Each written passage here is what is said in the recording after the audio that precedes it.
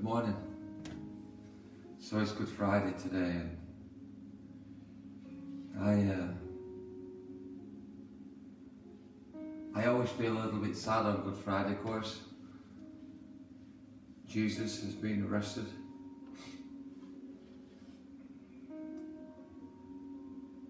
And I know that Good Friday is the day where the Bible tells us that he's crucified.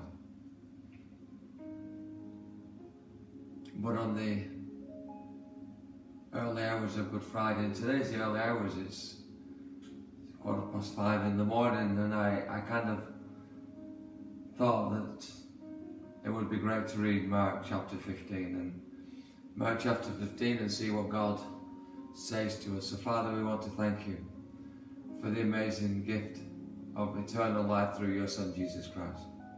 Father, we want to thank you that you love us so much. Even though we don't deserve it, you love us so much. We call it Good Friday, but it's the Friday that wasn't good for Jesus. So Lord, speak to us by your Spirit today.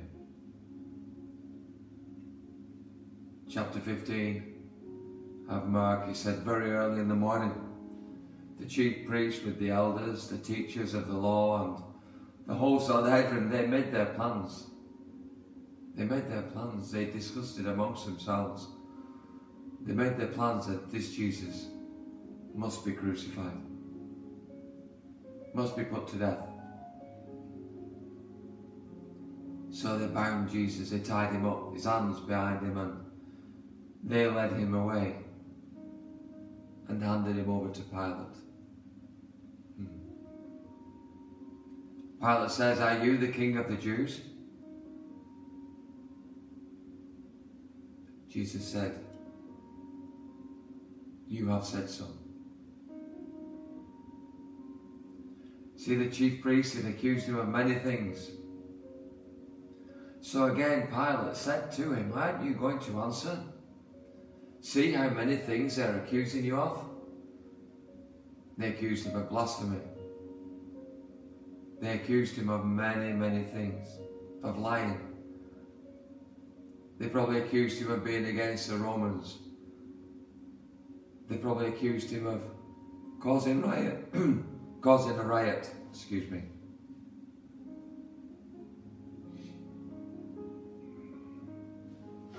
Many, many things they accused him of. And Pilate said, are you not going to defend yourself? It was a custom at that time to release a prisoner whom the people requested. Now there was a man named Barabbas who was in prison. He was in prison at that time, and he had committed murder. In the uprising, there'd been an uprising, there'd been a challenge against the Romans, there'd been an attack on the soldiers. And Barabbas, who'd been arrested, he was the one that was going to be put to death. He was the one that actually murdered. At that time, the crowd came up and said to Pilate to do then what he usually did. So he said to them, well, do you want me to release the king of the Jews? Said Pilate.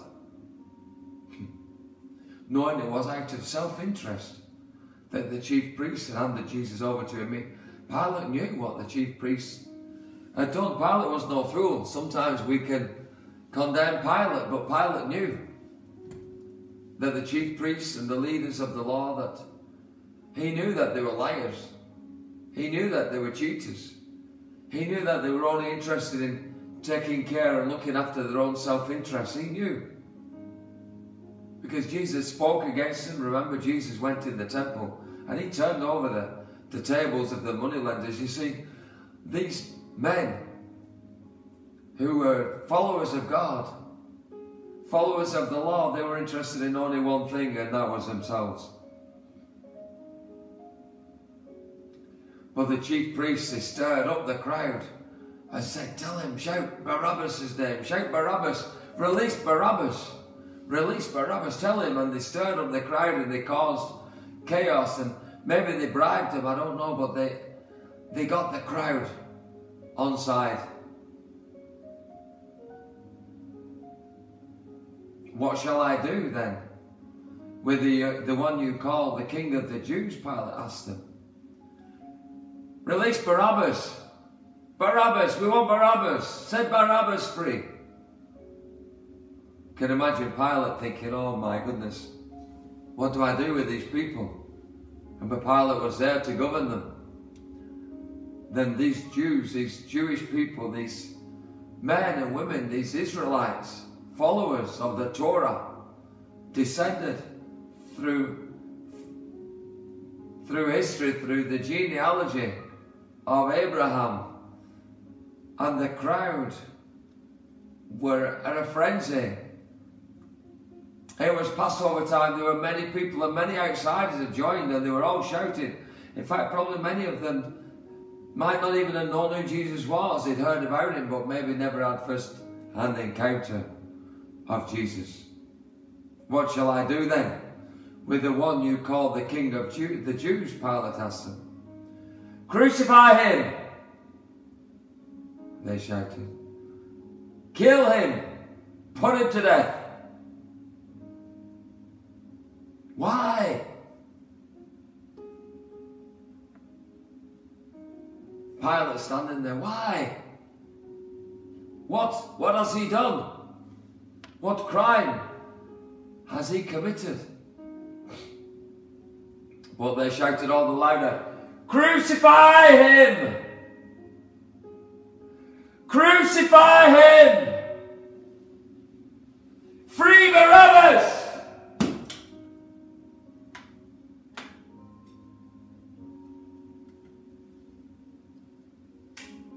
Pilate had a problem now. He had a problem. What would he do? What could he do?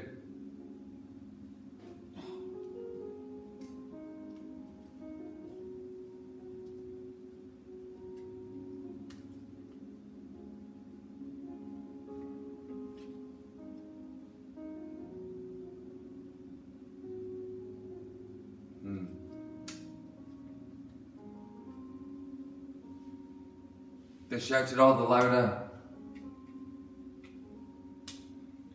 crucify him.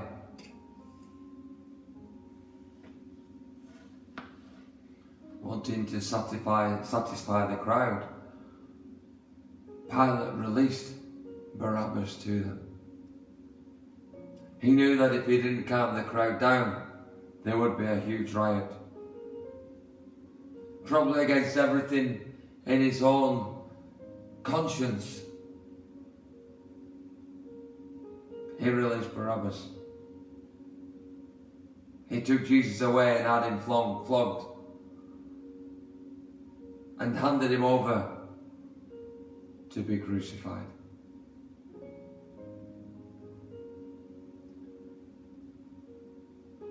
Verse 16 of Mark 15 says, the soldiers led Jesus away into the palace. And then they said they called together the whole company of soldiers. Remember, this was early in the morning, very early in the morning. All the soldiers that were on duty, they were probably spending the evening bored. Nothing to do, and yet there were men that had to follow orders. But to mock him? Really? They put a purple robe on him, spoke of royalty, spoke of kingship. Then they twisted together a crown of thorns, placed it on his head, disclosed the crown of thorns, they forced it into his skull, causing such pain.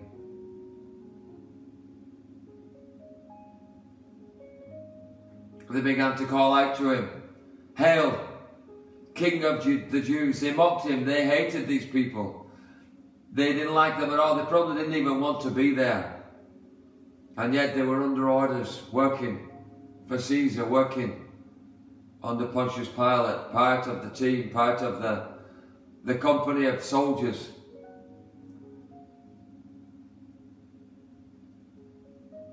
They struck him on the side of the head again and again with a stick, a staff, and they spit on him, they abused him.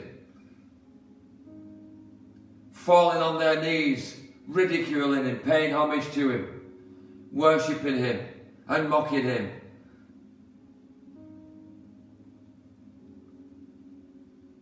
And when they'd mocked him and they'd finished mocking him, they took off the purple robe and put his own clothes on him. This Jesus, this Son of God, abused, battered, beaten. Then they let him out to crucify him.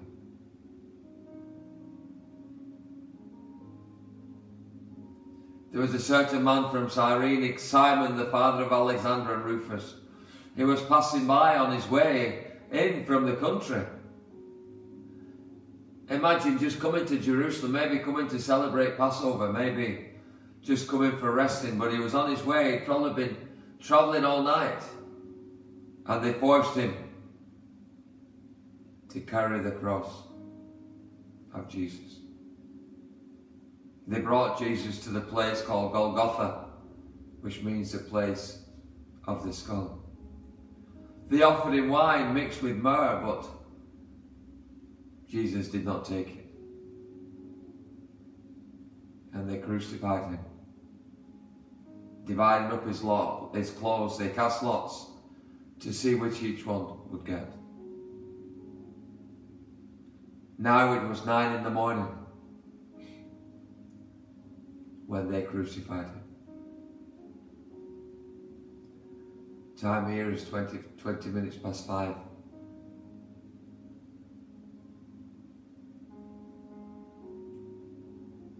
Three and a half hours later, from now, he would be crucified. From early, abused and physically battered and beaten.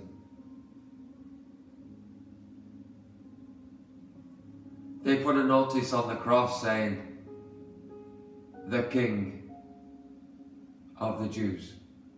And that was, as far as they were concerned, his sentence, the reason, because he proclaimed himself to be king, and there was only one king, one emperor, one king. They crucified 2 rebels with him, one on his right and one on his left. And those who passed by, they hurled insults at him, shaking their heads and saying, "So you, who are going to destroy the temple and build it in 3 days, come down from the cross and save yourself." At one moment, any moment at all, Jesus could very clearly have come down from the cross, but the reason he was born was to die. The reason he was born was to give light to the Gentiles, you and I. See, the Jews, they knew God, they had a history, but Gentiles, they knew nothing. And God wanted to change that. He realized God loved the world so much, he loved us so much that he did send his Son, and his Son, Jesus Christ, who was crucified, even to the point, said, "Father, not my will but yours be done." Jesus knew this would be the most horrific, painful death, because he had the weight of the world's sin on his shoulders.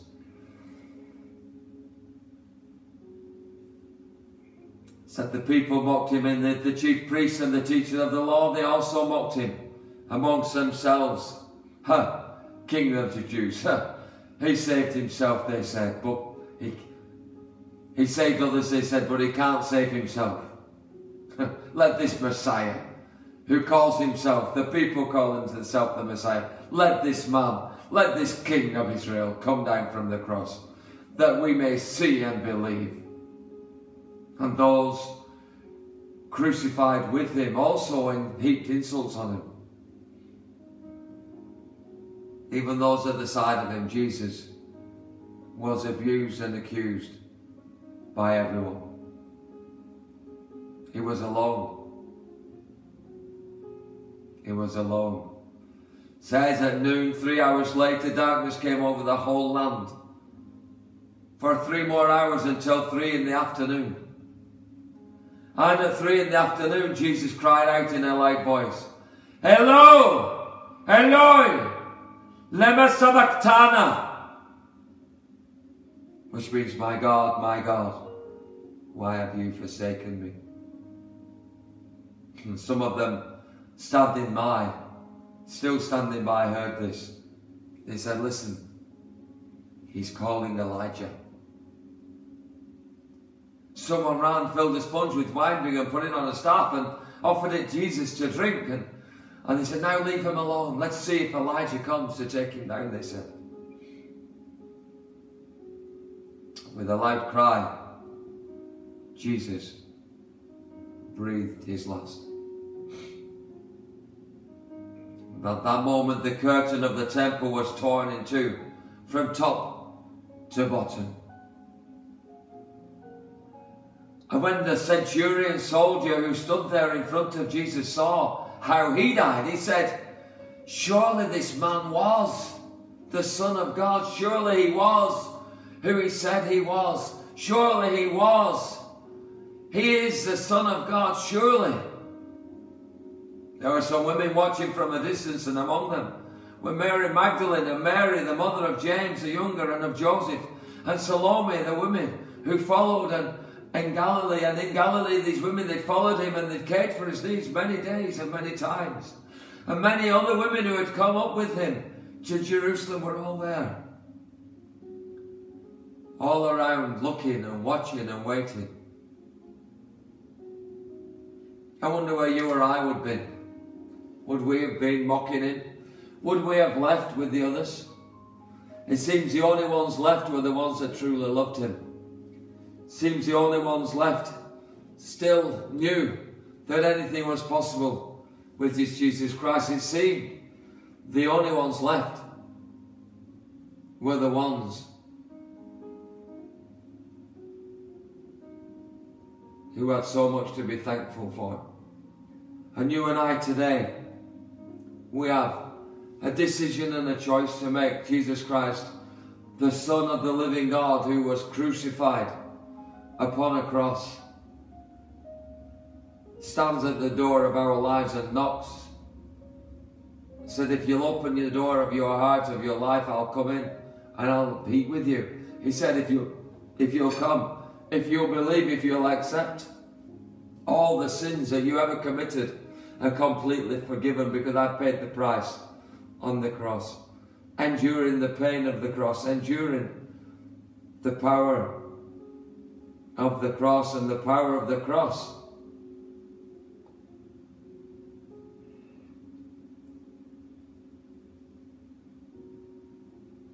was to take Jesus Christ, the Son of the living God, into death, into hell. And when he died, he went into the pit of hell. And he snatched the keys of hell, of death, from Satan. He said, them are mine. He took them and he defeated death. But today, Good Friday, it's a day where we recognize that we played our part in the death of Jesus Christ, the Messiah. And today God wants to ask us, what will you do? Will you believe in my Son, Jesus Christ?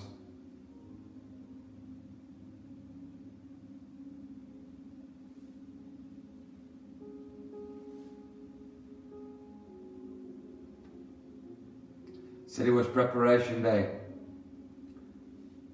the day before the Sabbath. So as evening was approaching now,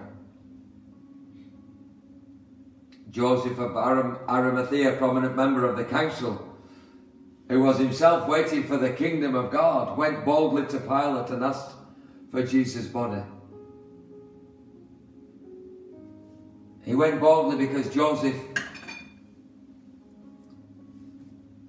loved Jesus. Joseph recognized who Jesus was. And yet at this point he didn't know. So he did what he could do. And sometimes when we have no answers to what's going on in life and only questions to our situation, do the next best thing. And what Joseph did, he honoured this Jesus. He honoured him. And in confidence and strength he went to Pilate. With boldness, it said. Pilate was surprised to hear that he was already dead.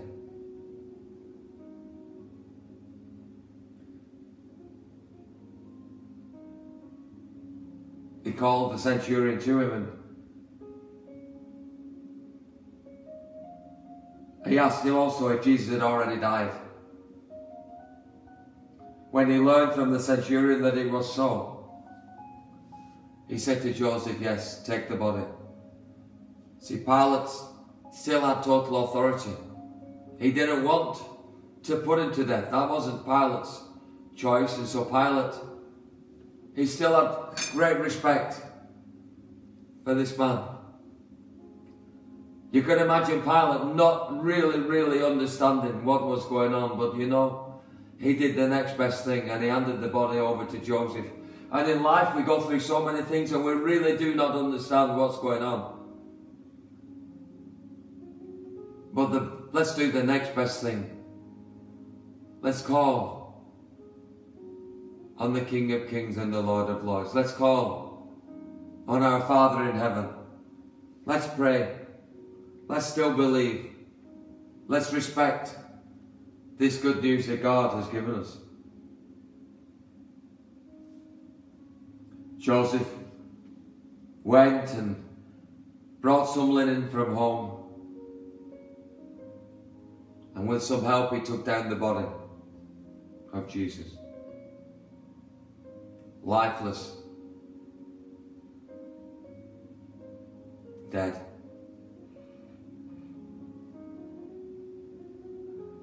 He wrapped the body in the linen and he placed it in a tomb that had been cut out of rock. This tomb had been prepared for burial. Then he rolled a stone against the entrance of the tomb. Mary Magdalene and Mary, the mother of Joseph, they saw where he was laid. They saw the tomb. And then they went away, weeping, mourning for Jesus, the Son of God. For Jesus, this man who did sin open the eyes of the blind and the ears of the deaf. This man who told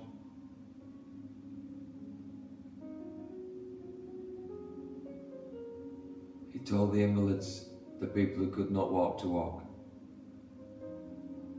The people who had lost hope, he gave them hope.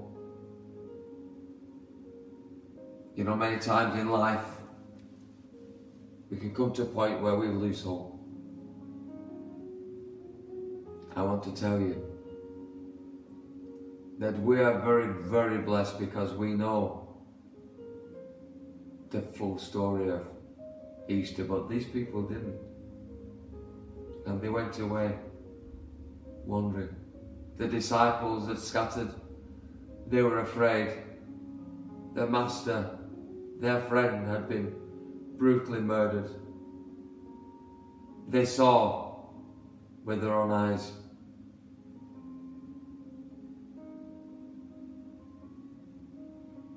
They were bitterly bitterly, grief-stricken.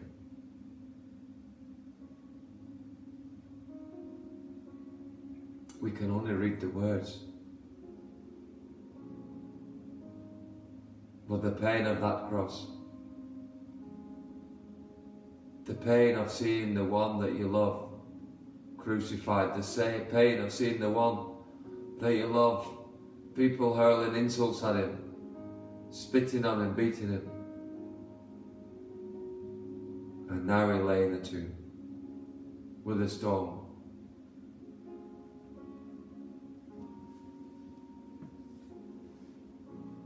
It was very late in the evening, and now in an hour or so it would be Sabbath, the Sabbath day, where the people would go to the synagogue. Imagine on the Sabbath they would go to the synagogue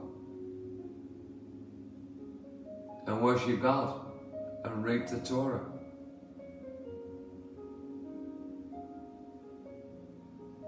Could you imagine what the mood would have been like? Could you imagine what the conversation would have been like on that Sabbath day? Could you imagine the words that the leaders, the priests, chief priests, and those who had condemned Jesus to death, could you imagine what they would try to do to try and justify their actions?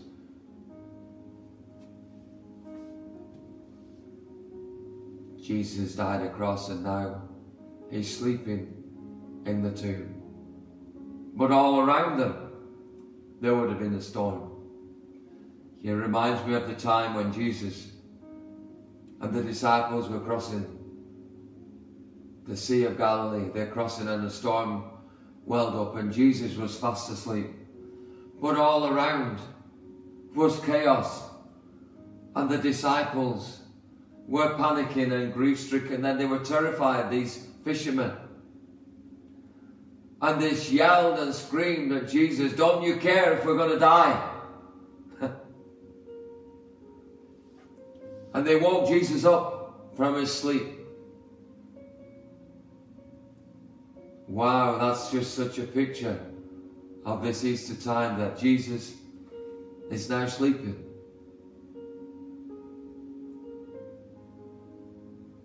And all around him is chaos. There's a storm that is so violent. There's a storm that the soldiers would have to work overtime to try and keep control and try and keep order. And it's as if Jesus is sleeping in the tomb behind the stone. Isn't that an interesting picture of what's going on? "Don't you care if we all drown? Don't you care if we all die?" shouted the disciples to Jesus. And when he finally woke up, they woke him up, he stood up and said, "Peace, be still." Oh, I'm so excited for Easter Sunday now. I'm so excited to celebrate the resurrection of Jesus Christ. But we must leave it here for now. Good Friday.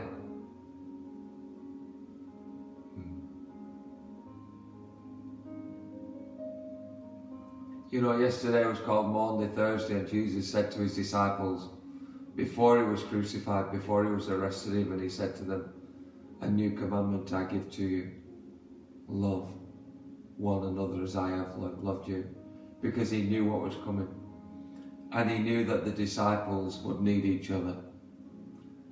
And believers, you and I, we need each other. And Satan, the enemy, and the people of this world will do their utmost to cause havoc and cause arguing and cause division amongst us. And Jesus Christ, the Son of God, says, "Only believe."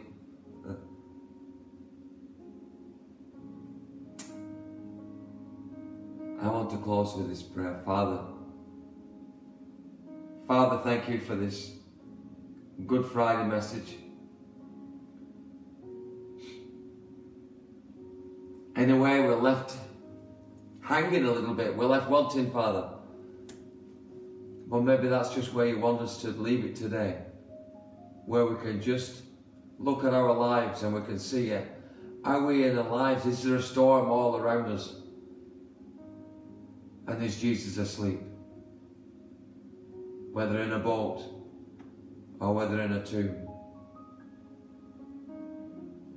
Father, I pray for anyone listening or watching this video that may not know you, or may have fallen short and may have got caught up in the storm and lost sight of you, that you would refresh them, you would come close to them, you would show them, you would encourage them, and you would strengthen them, Lord. That faith would rise, and that, Lord God, that they would believe again, and they wouldn't be overwhelmed by the storm and the chaos of life, but Lord God, they would be embracing, they would, their eyes would be opened, and they would see the truth of the scripture. For God so loved the world that he sent his only Son, that whoever believes in him will not perish but have eternal life. Open that door today. Invite Jesus in. Eternal life.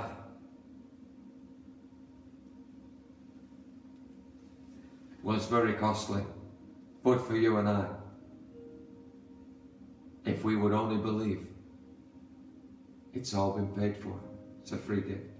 May God bless you. May God strengthen you. May God be close to you and speak to you. Amen.